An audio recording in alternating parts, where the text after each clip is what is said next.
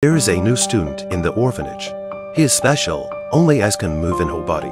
The classmates dislike him and move the desks out of the way. Everyone was playing in the playground. The boy was alone in his wheelchair. Then a girl named Maria walked by.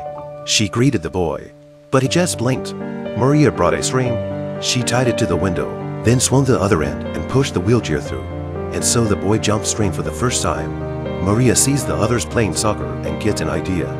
She tied a string around the boy's leg and made him play football. Maria didn't care about the ridicule. To help the boy recover, Maria took him to do sports and told fairy tales. Not only did the boy learn to smile, but also gain a bit strength in leg. But the good times didn't last.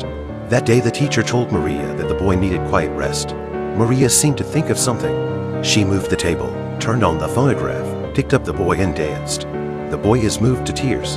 He fantasizes about how nice if he was normal. That day, Maria sees the boy's wheelchair left in the hallway. The string she had given to the boy was placed on it. Maria was very happy.